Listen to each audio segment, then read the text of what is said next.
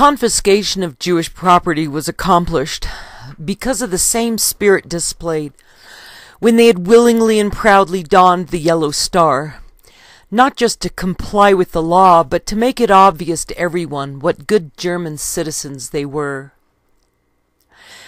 Warehouses filled up with furniture and valuables seized after people were arrested, and they were then made to sign inventories of their homes and assets to prove that they were not homeless beggars in need of being relocated. And then the Nazis put them onto trains and went back to empty out their houses and distribute their belongings. And at first it had been more of an experiment to see how the neighbors would react, and nobody complained. And so it was safe to continue with the agenda, and that's how Jews ended up later in Auschwitz.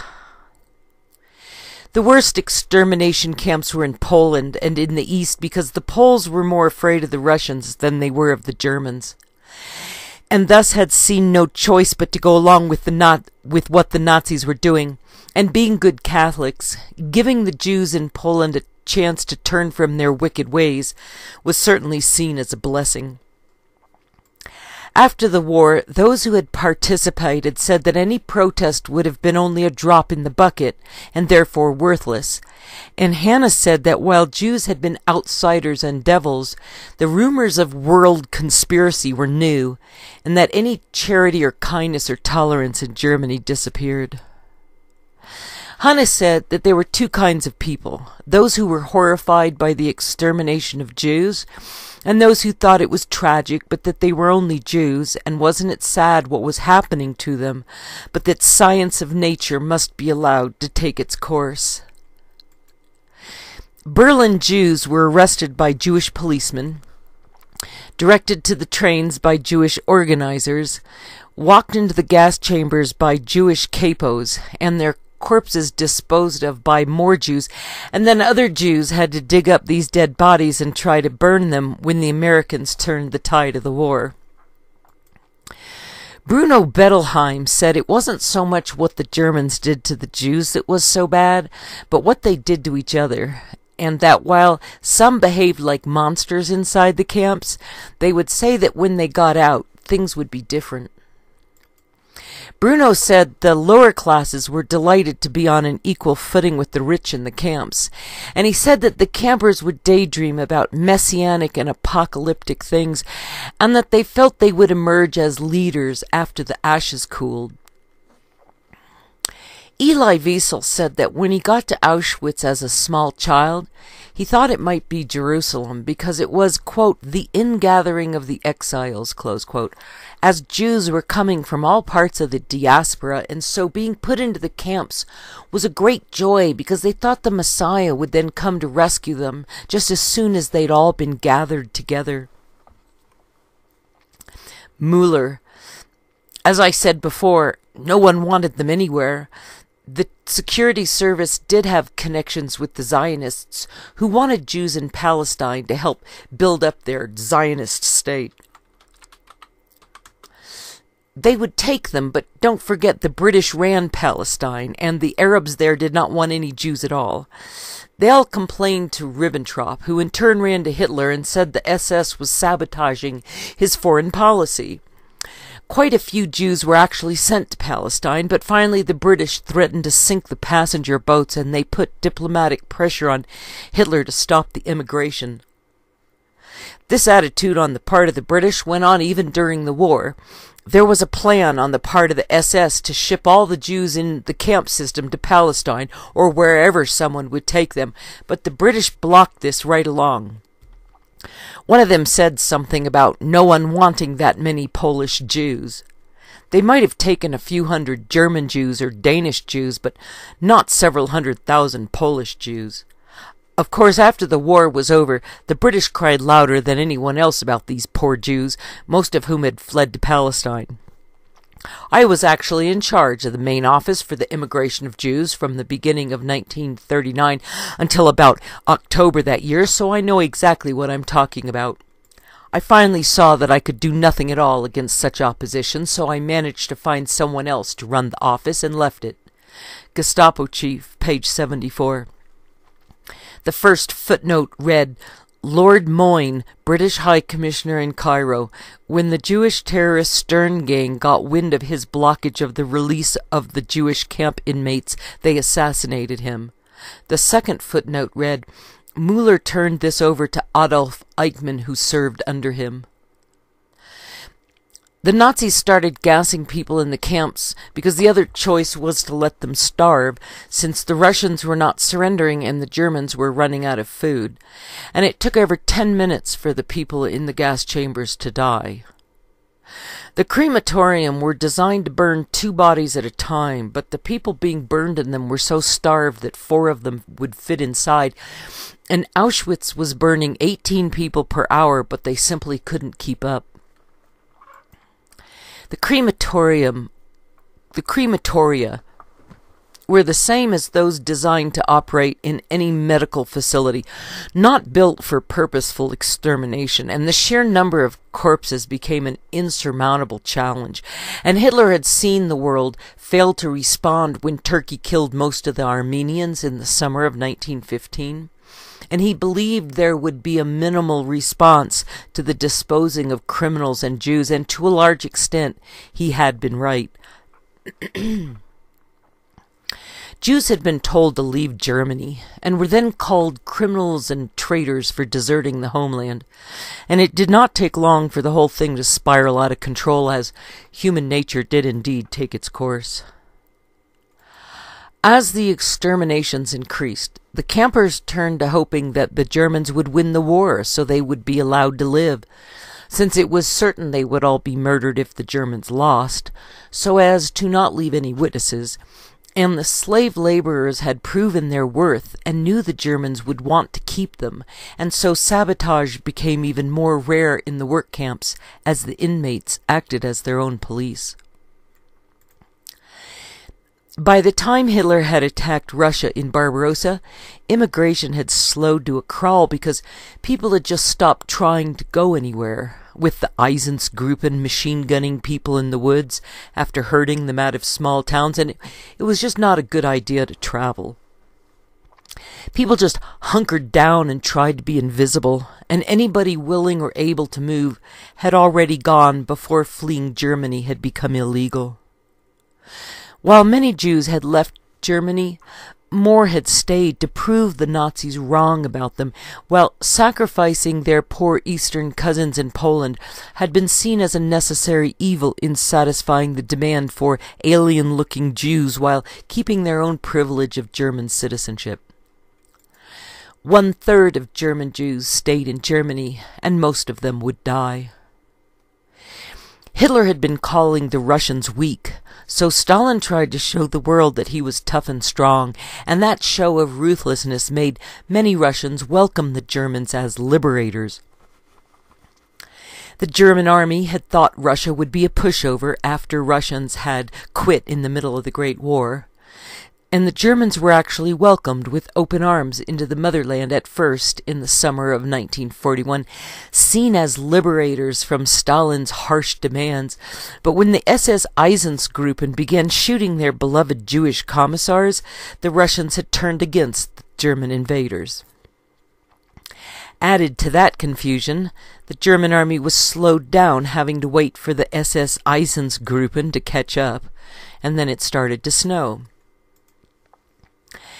Hitler sent an additional 500,000 soldiers in September of 1942 to take Stalingrad, and it took only a few months to kill 300,000 of them, while the rest were swallowed up as prisoners. And there had been a lull in deportations that summer in 1942 as the fight against Russia had taken priority. And at that time, 80% of Jews in the camps were still alive, and 20% had died. And after the defeat at Stalingrad, those figures would reverse. There had been a Polish King Casimir with a Jewish girlfriend who'd invited all the Jews kicked out of Spain in 1492 to come to Poland. And with Stalin as an ally, Hitler did not think Britain would declare war until at least 1943, and certainly not over Poland. Once upon a time, Poland had gone from the Baltic Sea all the way to the Crimea, and had stretched west to include Brandenburg, And deep in the foothills to the north of the Carpathian Mountains in the lovely Bohemian forest, just upriver from Polish Silesia, the Moravians had been given refuge in Fulnik by the Polish king.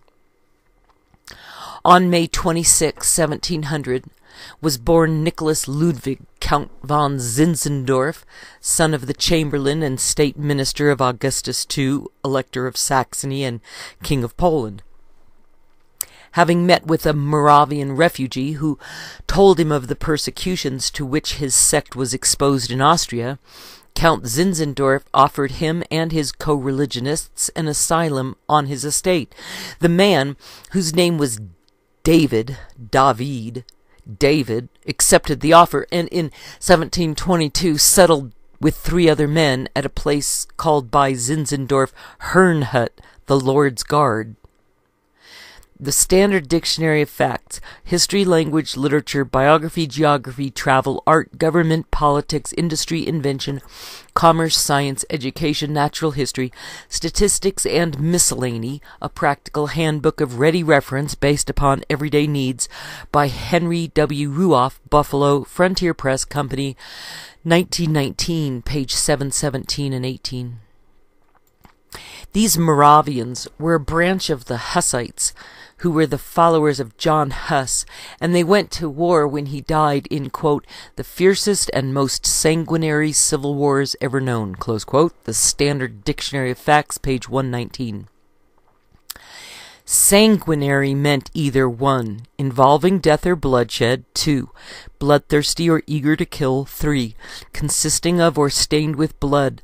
From the Encarta World English Dictionary, copyright 1999, Microsoft Corporation. From 1320 to the reign of Sigismund III, 1587 to 1632, the capital of Poland had been at Krakow, and then it was moved to Warsaw, and Auschwitz was 40 miles west of Krakow. In Bohemia, the Hussites had grown strong, and they took the field under Ziska, 1418, gained the Battle of Prague, July 14, 1420, and nearly annihilated the imperialists at Deutschbrod, January 8, 1422.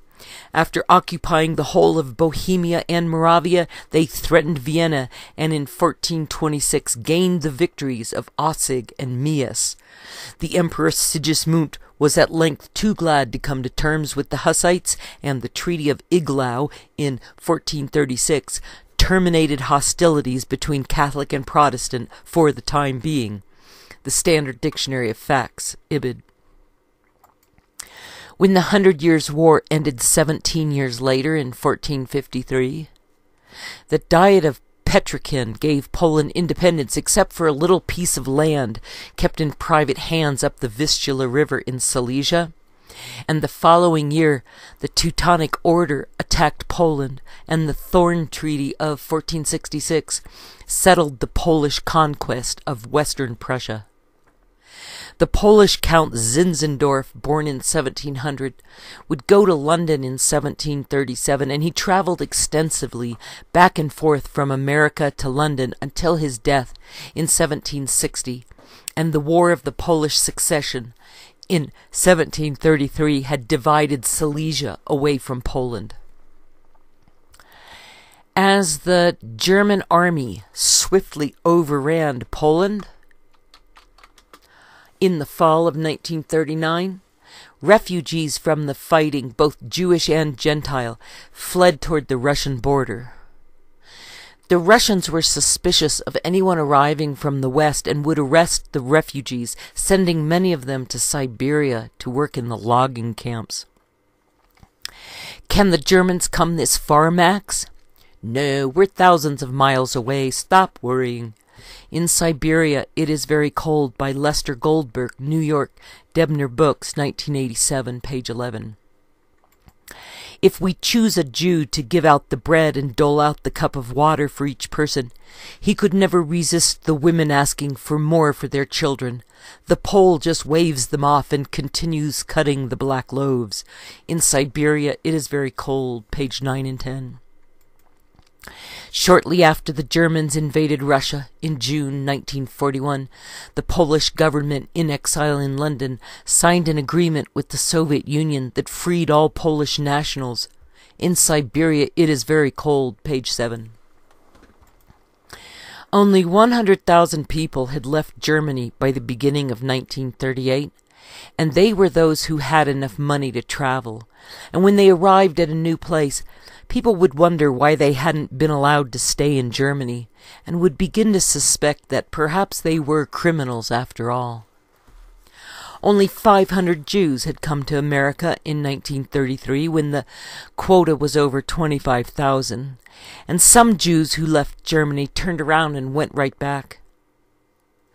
Hollywood Jews in the movie-making business had come from Poland and Russia and Germany, and had been speaking out against Hitler until Joe Kennedy came out to California and told them to knock it off, because he thought that Americans would blame Hollywood Jews if America had to go to war with Germany, and the Hollywood Jews took his advice and shut up about Hitler. As soon as Germany ran out of German Jews to plunder, the economy began to falter, and the decline could no longer be blamed on the parasitic German Jews bleeding Germany dry. So it had to be that the blood-sucking Jews were now sabotaging Germany from outside its borders, where they had fled with their secreted wealth. Consequently, Hitler set his sights on Jews living in France, but the French Jews turned out to be as disappointing as all the others in terms of coughing up money. Things were getting worse in Germany because countless doctors and lawyers and businessmen had been driven out of the fatherland, and the idea that Jews had sent their wealth to Russia appeared to be the answer, since the Jews in Austria had not coughed up much wealth either, so they all must have been shipping their gold to the east. The resistance groups and partisan fighters were invariably led by Jews still active as community organizers for the communist revolutions, and their agitating against the government brought harsh reprisals, and in the spring of 1942, the clever Germans built mobile gas chambers to deal with them so the trains could be freed up for use by the military. As the German army marched forward into Russia, the plundering of Soviet Jews proved no more profitable than in the other countries, so Hitler wondered if perhaps the Jews had sent their gold to the Pope in Rome for safe storage. The Italians had been former German subjects in the previous Reich, and when the British told the Germans that the Americans were landing in Italy, German soldiers understood this to mean that the Americans knew about the hidden Jewish treasure in Rome, and Germans dedicated their last breath to stopping the Americans from finding that Jewish gold in the Vatican before the Germans could send it home to Hitler. This was where the Jews must have hidden all their Jewish wealth, right under the Pope's nose. It had to be, because the Italians had been allowed to put Jews into camps without deporting them, and so the Germans started shipping Italian Jews to Auschwitz for interrogation purposes as soon as the Americans beat the British into Rome. The Nazis never did find the Pope's gold, and not for want of trying, and the tragedy of not finding the Vatican's gold would be the turning point of the war.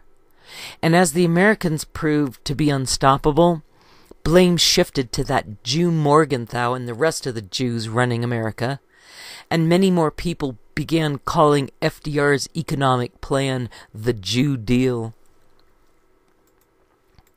As the war continued, Eichmann's boss Heydrich was assassinated in May of 1942, and the camps evolved into extermination centers, as no country was willing to accept any of the Jews being shipped off to the camps, where it was supposed that they were being given some honest work for a change.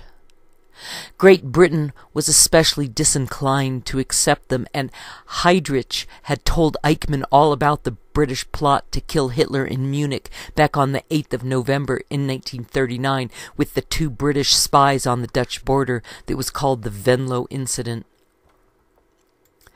Eichmann and the Zionists got along really well and had a common enemy in the British, who were opposed to Jews settling in Israel. And in the Nazi government in Germany, there were two sides to the division to which Eichmann belonged. One side dealing with sects or organized churches that included Freemasons and Jesuits, and the other department was responsible for hunting down communists and liberals, or the worldwide international Jew. Eichmann chose the former, where he could be in contact with his friends in the Zionist movement, and Archbishop Pacelli had staunchly opposed communism, not merely because it was anti-Christian, but because it challenged the power of the church by considering the state to be above God. So the original Nazis cooperated with the churches, but as the church people began to complain about the treatment of Jews, the Nazis turned against the church. In Yugoslavia, 5,000 Jews had joined the Chetniks to fight both the communists and the Nazis, and Britain forced the Americans to stop supporting the Chetniks at the Tehran Conference in 1943, and while these Jews were fighting alongside the Chetniks, their wives and children were being killed in gassing vans in Serbia. Not only Jews, but brain-damaged soldiers went into the gas chambers, and then less seriously wounded soldiers started disappearing, and when German people began asking too many questions, that's when the secrecy started up. It could have been kept secret longer if those involved weren't in the habit of getting drunk and bragging in the beer halls, but it didn't matter because nobody was terribly offended by their work. The Jews Eichmann was sending to be exterminated were those who did not want to move to Palestine, and when some in the foreign press accused the Germans of deliberately starving prisoners to death, they were told that there was simply not enough food because of the war and blamed the enemy for having bombed the supply trains. The starving people in the camps at the end of the war were not such a big surprise because there were plenty of starving people all around in those days, since the science and technology of food preservation had yet to emerge very far, not to mention the omnipresent food and waterborne diseases. It did not take long for fleeing people to starve because food was mostly on the hoof or growing in the fields, and the idea had naturally evolved that it was morally superior to kill the migrant Jews than to let them starve, and so while it had not been the initial intention to murder all the Jews, it simply happened to be the best thing that the Germans could do for them. The army needed trains for carrying troops and supplies and munitions, so transporting more and more Jews to the work camps to replace the ones dying of typhus had been interfering with the war effort, and the overcrowded camps were turning trainloads of prisoners away, so there seemed to be no other solution than to submit the overflow prisoners to mercy killing, but it had not been a straightforward conclusion. Zyklon B was for the killing of lice omnipresent in the unwashed travelers, and one day the German emptying the can into the delousing chamber had slipped and the whole can of Zyklon B went in, and while the result was tragic, one German thought it was just what Germany needed, and he told the other Germans to gather some sick prisoners together and put them in the disinfection chamber, and after several experiments, they figured out how many cans would kill a whole room full of people, and the final solution was born. As people were disposed of and then incinerated in the scientific concentration camps, more room opened up for more victims whose bank accounts and home equity went directly into the Reich treasury. And Hitler was able to spend more and more state money improving the lives of ordinary Germans. Hitler had built the Autobahn right away, and the same thing had been going on in America, putting state money to good use. And this was not capitalism, but something like industrial socialism, and it was not considered communism in America, as long as there remained an upper class and a middle class and a working class, along with an entire class of domestic servants. No profit was being made in building the Audubon or in the enterprises of the CCC, including the construction of the Hoover Dam. And without the profit motive, that meant that the incentive to streamline costs was gone, and those abusing the privilege of working for the state by lining their own pockets in Germany found it not just a reason to be fired, but a criminal offense that got them sent off to a processing center and thence to a concentration camp.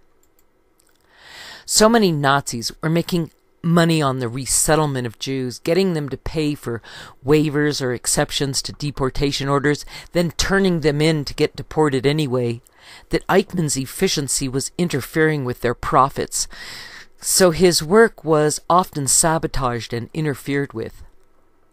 Not only were his men being frequently fired or murdered, but his superiors were constantly being replaced. Eichmann had to obtain clearance from the army if the trains entered a theater of war. The army could veto transports. What Dieter Wieslisena did not tell, and what is perhaps more interesting, is that the army used its right of veto only in the initial years when German troops were on the offensive. In 1944, when the deportations from Hungary clogged the lines of retreat for whole German armies in desperate flight, no vetoes were forthcoming. Eichmann in Jerusalem, a report on the banality of evil by Hannah Arendt, New York, Penguin Books, 1963-1984, page 213. Shipments of prisoners were loaded and unloaded in a never-ending effort to make the camp system work, and people suffered epidemics of disease as well as lack of food and clothes and water, and instead of becoming useful as factories, the camps struggled to simply store people until orders would arrive to move them someplace else. As the war went on, the situation in the concentration camps went from bad to worse, and Hitler would spend hours on the phone trying to make the camps more effective and efficient because National Socialism depended on their success. The labor camps were not just for manufacturing materials and munitions for Germany, but were supposed to be resettlement centers where people from outside Germany could be brought in and assimilated so that they could contribute to the culture and economy of the Reich. The camps were mismanaged, but it had become something more like official policy to actually make the inmates suffer, either as an incentive to work harder or as a warning to traitors to the fatherland that punitive measures could be taken against them. The bad management was done more from a hope that other countries would step in to offer the prisoners refuge, preferably at a good price, and then releasing them would advertise to the world how beneficent and generous was the government of Germany.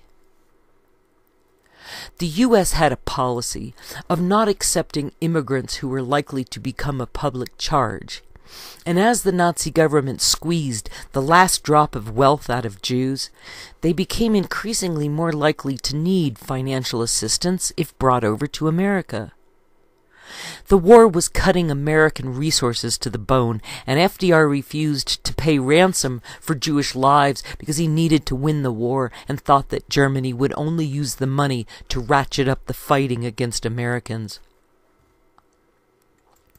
People wonder why the Germans didn't just give up when it became clear as day that they were going to lose, and lose big, and the last year of the war was not simply insanity, but could be understood in knowing that the order that came down from Himmler in the fall of 1944 to stop the mass murder of Jews was not only because the Americans were winning, but because FDR had been re-elected and he was a friend of Stalin, and Himmler's order to stop the gas chambers was because Hitler was to be blamed for all the Jew murdering, while Himmler was to be hailed as the hero who had stopped the Holocaust. The Germans took all the people from the concentration camps and made them march around in circles all over the country, partly to show the German people that the guards were still in charge as they directed the starving people to march through the German towns, and also because the camp guards had been given orders to take the prisoners somewhere, and all the orders were different and constantly changing, so big groups of skeleton people would walk around for weeks at gunpoint, only to end up somewhere that another group had just left, and then they would hit the road again, and keep going someplace else, only to be told there was no room, and get commands to go to a new destination, while many were left behind dead in ditches. The Germans had always been so precise and careful, while these death marches in the last year of the war were confusing and pointless, and the orders must have been burned because no records were left behind to give any clues, and that final year of the war should have allowed prisoners to escape. But nobody got away as they marched around the countryside, while the local villagers shouted cruel things and spit at the walking skeletons and refused to bring them food or clothing. The cold hard truth was that in the last year of the war in Germany, an escaped prisoner would have found no help from Germans, not just from the brainwashing they had received, but because there was nobody left with any resources to spare in the true nightmare that was what it was to have become losers. Simon Wiesenthal said he survived for so long at the end because the SS needed camp prisoners to guard so they wouldn't be sent to the Eastern Front to fight Russians, and that they had slowed down the exterminations for that reason, even before the orders had come down from Himmler to close the camps in the fall of 1944. The Americans would have the camp prisoners walk past rows of people to pick out the SS guards, and while some of the guards were beaten to death right away at Dachau by liberated prisoners, over 100 of the guards were taken out and shot against a wall by Americans. After the war, the Germans thought that the lack of prosecutions for Nazis proved their point, that non-Germans were weak after all, just like all those incarcerated Jews who didn't fight back. Before Hitler's war, there were 3 million Jews in Poland and 3 million Jews in Russia, and 300,000 in the Baltic countries. And in the summer of 1941, well before things had begun to get bad in Germany, 200,000 people had died in mass shootings in the forests around Polish and Russian villages, and when the Americans marched in 4 years later, there were 30,000 unburied bodies left in the camps, dead people just laying around in big piles. If now someone were to ask me, do you repent for having been a National Socialist? I must answer no. I repent that my faith was misused on behalf of an evil cause. I repent every unexpiable crime committed in my and my comrades' name. I repent that the faith and unheard of self-sacrifice and devotion of German workers was betrayed by Hitler, but I do not repent, having loved my people above everything, that I rendered every sacrifice that I believed and hoped. In a French author I read a formula that consoled me. It is finer and better ardently to serve a great error than pettily to drudge for a petty truth. The Nazi Revolution, page 91. The people of Germany whom we saw and with whom we talked were sullenly unfriendly or obsequiously servile. Their acquiescence to our authority was only outward. There was no doubt that Nazi cells flourished.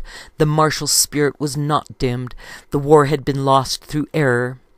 In the next war, many hastened to tell me, Germany would not make the basic mistake of antagonizing the Jews of the world. Behind the Silken Curtain, page 104. The Allies had continued to refuse to bomb the railroad tracks leading into the death camps by insisting that they had more important targets. But the truth was that the British needed the railroads intact in order to fight the Russians, and had been fastidious about picking targets that ensured the railway lines would keep functioning. When Ike marched the German townspeople right into the concentration camps to show them what had become of National Socialism, The German faces caught on film showed only townsfolk disgusted with the occupying forces for putting them through this ordeal and for forcing them to have to look at all these dead people. The townspeople are guardedly indignant in these films, looking at the camera operators as though they were puppets unknowingly caught up in the Jewish conspiracy. There were reports of American soldiers mistreating Jews, and nobody knew if these stories were made up by Germans or by Americans sympathizing with the Nazis. And the U.S. government said they could not handle the amount of Jews who had survived the camps because in America there were already more than enough Jews, and there was still sympathy for Germany in America, where there were more Germans than any other ethnic group. During the 1930s, the New York Police Department faced a whole new set of problems in law enforcement. Nothing in the civil service studies had prepared us for this particular kind of violence that was to stalk the streets. Political violence. Political violence. To try and cope with this new development, the department created the Undercover Squad. Members of this squad joined the German-American Bund, the Christian Front, and the Communist Party, then fed intelligence reports to the department. This was necessary and helpful, but in the final analysis, the question of peace in the streets had to be solved by the local precinct commanders and their staffs, and it soon became clear to me that the only way to keep these fanatics from terrorizing the city was by liberal use of the nightstick. LaGuardia was mayor of New York during most of this period, and it seemed to some of us cops that he spent most of his time conducting official investigations into alleged quote-unquote police brutality. It wasn't that LaGuardia was sympathetic to any political lunatic fringe. I think that he just didn't like cops very much. Certainly he didn't understand the problem we had on the streets. The Kind of Guy I Am by Robert McAllister with Floyd Miller, New York, Popular Library, McGraw-Hill, 1957-1958, page 194 and 5. Now, it may be a perfectly peaceful meeting, and in that case we gotta let it run, but if the speakers begin to call for blood, incite to riot, we gotta break it up. We'll break it up all right, Captain, I said. Let me make this clear, Bob. I want the meeting dispersed. I don't want to fight if we can avoid it. Proceed along those lines. One more thing, Captain. News of this meeting is going to get around the neighborhood. I know what you mean. The Jews have taken a lot and are getting restless. Go and talk to them. Convince them it's for their own good to let the police department handle this. Yes, sir, I said. For the rest of that week I called on the rabbis and the social and business leaders. I admitted to them quite frankly that there were times when it looked like the department wasn't doing enough against the mobs, but I promised them it would be different this time. I won their support, and they promised that on this Saturday night they'd keep their people off the streets and away from the meeting. I was pleased by their confidence in me, of course, but there was still a large group of Jews not bound by this agreement, the Jewish gangsters. There was a key man in the precinct, a gonif named Little Izzy. He'd been part of the Row mob until the syndicate took over and was now a runner for Luciano. He sneered at me. Luciano. He sneered at me. You cops protecting them bastards? We're not protecting them. We're going to collar them Saturday, but we can't do the job if your mob shows up and starts a riot. My people took plenty from them. Look what's happening in Germany. What they're doing to my people there. It ain't gonna happen in the Bronx. Not without a fight. He grinned. Okay, McAllister. It's your show. But after Saturday, I ain't promising anything. After Saturday, things may be different. The mob began to collect on the corner at about 8 o'clock. It was surly, sadistic. It was bent on trouble. The mood was apparent at once. "Let the gutters of New York run red with the blood of the Jew," Hartery screamed. His words were almost drowned by the mob's hysterical cries. At this moment, Captain Collins jumped up to the speaker's platform, pushed Hartery away from the mic, and held up his arms for silence. He announced, "The speaker is violating the statutes of the state of New York by inciting to riot. This meeting is therefore illegal and ordered adjourned. Please disperse quietly." There was a moment of stunned silence. Then a low, nasty rumble began to rise, like thunder after a flash of lightning. Then before my eyes, Captain Collins disappeared. Hands reached out to grab his ankles and jerk him down from the platform. He was beneath the feet of the mob. There was an explosion inside my skull. Somebody had hit me with a lead pipe, and my knees went weak, and I began to sink to the pavement. I knew what fate awaited me there. I forced myself back upwards, flailing with my club. After a moment of blindness, my vision cleared, and in the grip of an icy rage, I went after my attackers. Within 10 minutes, the mob had been driven west on 141st Street and dispersed. I directed first aid and removal of the wounded, but there were many who crawled off into the night, preferring to nurse their wounds rather than face arrest. We had the ringleaders. I had seen to that. "The mob is reforming, Captain." "Where?" Collins snapped. 139th Street. They've lit torches and are marching. "Follow them, as long as they keep on the move, and don't molest anybody. Let them march. Radio back their position every 3 minutes." We didn't have to wait long. "My God, Captain, they've laid siege to the station house. They've filled the entire block from curb to curb. They're waving their torches and shouting how they're going to take the prisoners away from us when we bring them in." I jumped into the white-topped police car and ordered the driver to the station house. As we approached the block in 138th Street, I saw the mob jammed solid, shouting and waving torches. As our car came into view, they set up a scream of hate. I said to the driver, "Turn on the siren and drive into them." His hands, knuckles white, gripped the wheel. "You mean—" "I mean that if they don't get out of the way, run them down." I repeated the order, "Run them down." The banshee cry of the siren split the night, and with a clash of gears we drove down upon the mob. They held for a moment, thinking we'd stop. They shook their fists, their clubs, their faces distorted by torchlight into something animal. They were beyond my understanding, beyond my pity or my hate. I felt only a deep revulsion, as for something straight from hell. I cried hoarsely, "If they don't open up, run them down." They broke at the last moment. For some it was too late, and our fenders caught bodies, sending them reeling and crying in anguish. We skidded to a stop at the station house steps. I sprang to the top of them, my gun drawn. I turned to face the mob. "The first man who puts a foot on these steps gets a bullet right in the gut," I shouted.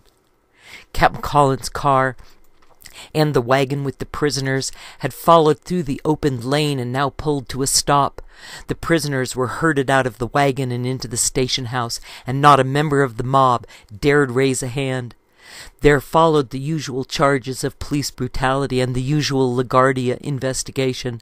The important thing is that the men we had arrested went to jail, and the back of the fascist movement in the Bronx was broken. Never again did they dare to go hunting for Jewish blood.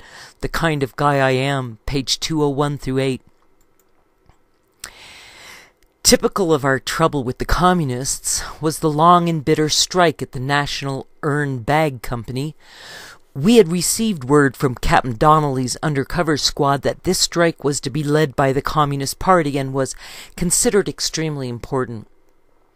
As the strike dragged on for week after week, enough employees reported for work to keep the plant in operation, and the communist newspaper Daily Worker became shrill in its abuse of the police. We were, quote, "fascist troops at the command of Wall Street imperialists," close quote. We were, quote, "labor haters who want to turn the nation into a concentration camp," close quote. Then came a tip from the undercover squad that on Monday the picket line was to be reinforced even more, and that it was going to charge the plant and wreck the machinery. Monday morning the picket line swelled in size and took on an ugly mood. With chilling animal cries they came at us. I rallied my reserves for a last-ditch stand in front of the entrance. Then they were upon us. The entire street was a wild melee of fighting men. Melee of fighting men. But this particular communist was deadly calm and purposeful.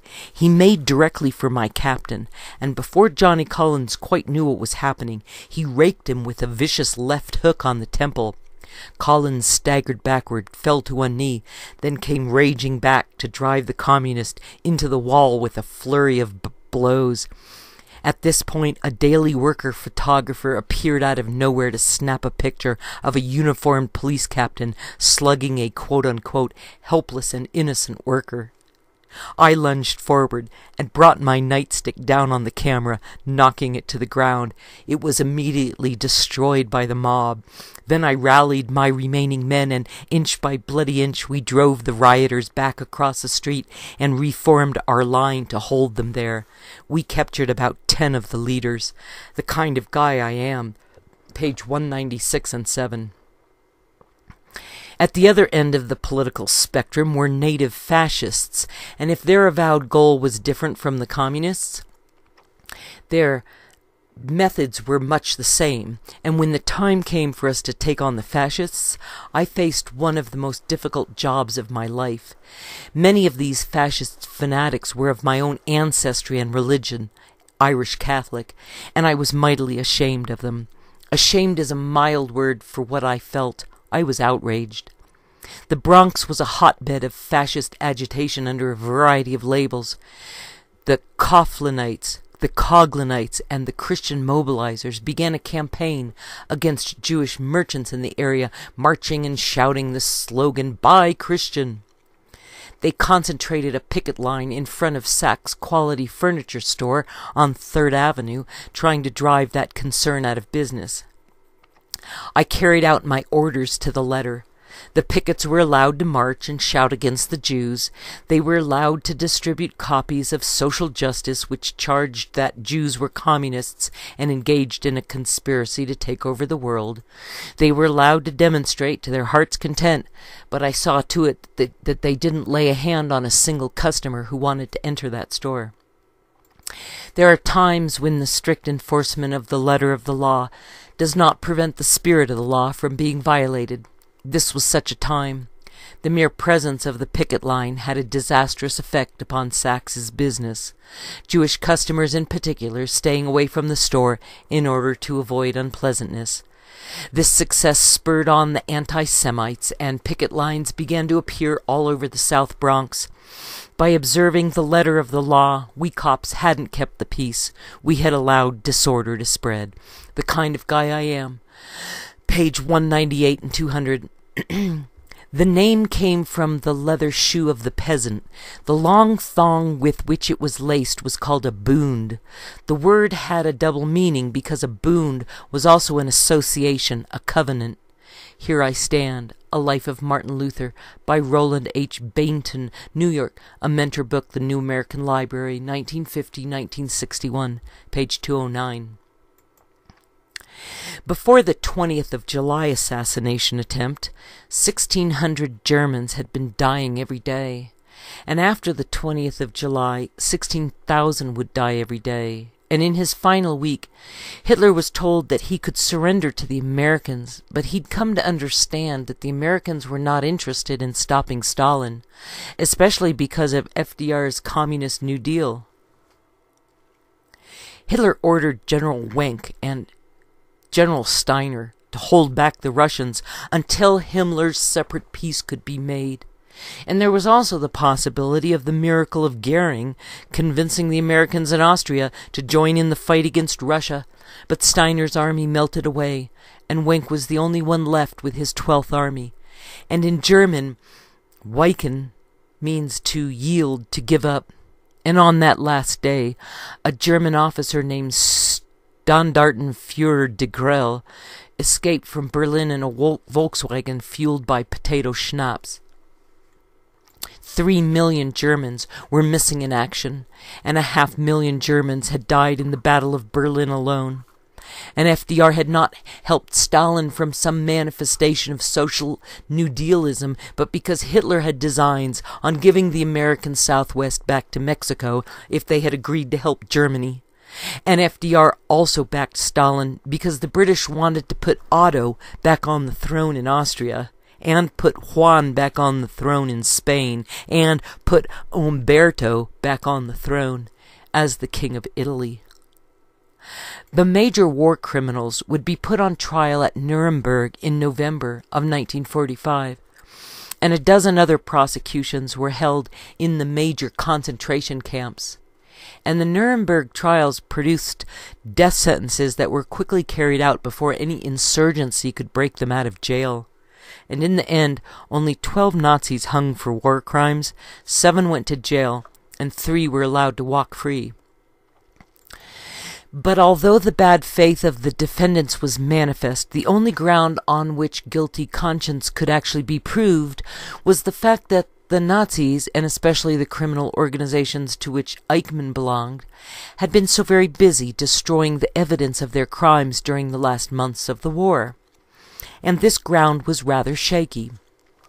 It proved no more than recognition that the law of mass murder, because of its novelty, was not yet accepted by other nations, or, in the language of the Nazis, that they had lost their fight to quote-unquote liberate mankind from the rule of subhumans, especially from the domination of the elders of Zion, or, in ordinary language, it proved no more than the admission of defeat. Would any one of them have suffered from a guilty conscience if they had won? Eichmann in Jerusalem, page 276 and 7.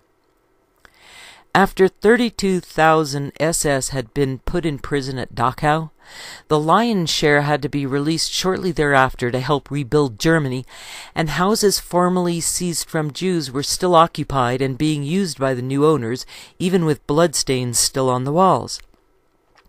After the fall of the Nazis, Jews in Europe continued to die at the hands of Poles and Germans and Lithuanians and many others, and when Jews came out of hiding when the war was over, they were murdered by the locals anyway, and non-Jews continued to desecrate Jewish cemeteries, stealing the headstones and stone structures to use as building material.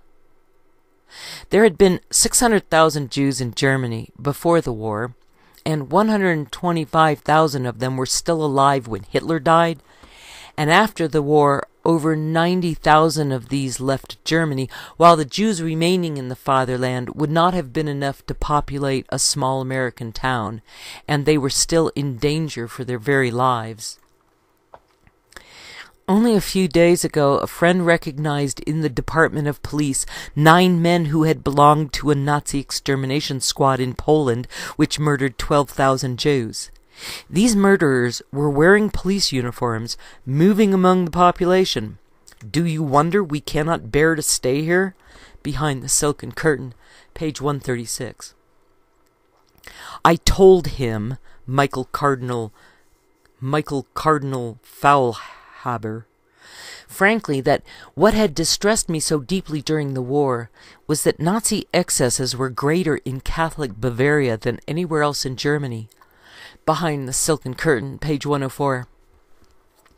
A Germany without Jews, he went on, was unthinkable. We must have Jews in Germany, he said. Jews have the same right to live in Germany as I, having been born in Germany, have a right to live here. They likewise have a right to live in peace here. He had hoped, he said, to see Germany's great Jewish doctors return, and he expressed his astonishment that, as far as he could determine, only one German Jewish physician had come back. It was apparent that His Eminence did not know that the reason they had not returned was because they had virtually all been murdered. He had no idea of the tragic extent of the mass murder of European Jewry. The attitude of the aged German porter who took my bags at the hotel in Nuremberg also would have helped the Cardinal to understand Jewish fears. Who were the American gentlemen, he wanted to know. I said we were part of a committee investigating the condition of Jews in Germany. The old man, who had been all amiability and obsequiousness, turned red with almost maniacal rage. He spat out, "They should all be killed. We want none of them." Behind the Silken Curtain, page 106. We were lunching one day with General Mark Clark, the American commander in Austria, at his villa on Vienna's outskirts. Several hundred Jews came from the Rothschild Hospital, where they carried banners reading, "Open the gates of Palestine." An elderly Viennese gentleman, soberly dressed, with discreet black hat, muffler, and gloves, looked on curiously. He turned to an American newspaper correspondent who stood near him and asked, "What is this? Who are these people?" The reporter said, "This is a demonstration. These people are Jews, and they wish to go to Palestine." The old gentleman drew himself up indignantly. "Well, let them," he snapped. "Did they not cause all this?" And he gestured with his arm, a wide, all-embracing sweep, taking in all of ruined Vienna, the roofless buildings, the rubble, the misery, the devastation. Behind the silken curtain, page 135. An Austrian officer had led the gang that took Anne Frank's family away on the 4th of August in 1944. And they had been betrayed by a Dutchman, and the American president asked the British if 100,000 Jewish displaced people could be allowed into Palestine, since there was plenty of room there and Palestine was a desert anyway. It was part of a long-range program to reforest land which the Crusaders, the Turks, and Napoleon's army among them had denuded and which had remained neglected ever since. Behind the silken curtain, page 204. The Jews in Palestine had created a Jordan Valley Authority, JVA, based on the TVA in America that could generate electricity where the Jordan Valley dropped 1,300 feet below sea level, a short distance from the Mediterranean Sea, and a 20-mile canal could be cut to the Jordan River and used for power, and the water above the tunnel could be used for irrigation to make the desert bloom. In Washington and London and Cairo and Jerusalem, hearings were held for 4 months to look at the problem of Jews wanting to go to Palestine, and what might be done to allow Jews to continue living in Europe. The Americans asked a judge named Joe from Houston to hold hearings concerning the Holy Land, and the author of Behind the Silken Curtain almost wasn't included, even though the American president insisted 3 times that he be invited. But the people running the hearings objected to his views on free speech and his past work trying to make it possible for Americans whose ancestors had been slaves to find employment with Southern railroads. The first person on the witness stand was the dean of the law school at the University of Pennsylvania, who, quote, had come to Germany believing it desirable to rehabilitate the victims of Nazism on German soil. But after he had seen the situation, it was evident to anyone who wanted to hear, to anyone who wanted to see, that no Jew facing the bitter realities of his position would dream of remaining in Central and Eastern Europe, close quote. Behind the Silken Curtain, page 141. The U.S. State Department gave the hearings 4 months to come up with a plan, quote, to demonstrate that Great Britain and the United States can together solve the problems before them, close quote. The contrast between our 2 chairmen, one British and one American, was marked.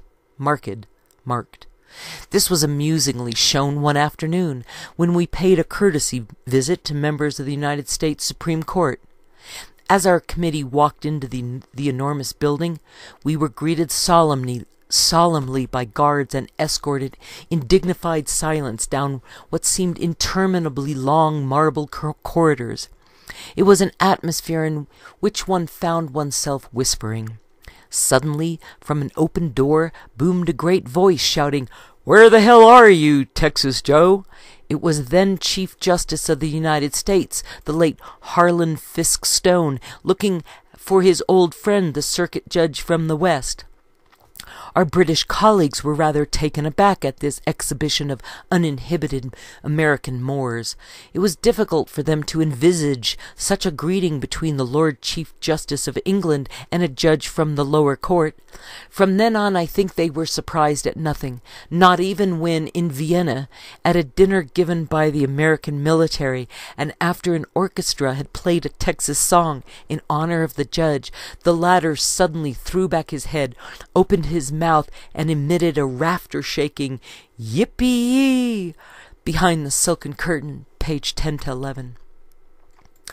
The British made life for the refugee Jews as unpleasant as possible, hoping they would get tired of living in refugee camps and go back to Germany, giving up on the idea of going to make a homeland in Palestine. The British in Austria sought to compel the Jews to rehabilitate themselves in Poland. The British position was based on Bevan's assumption that it would mean Hitler had won the war if the Jews left Europe. Behind the silken curtain, page 138.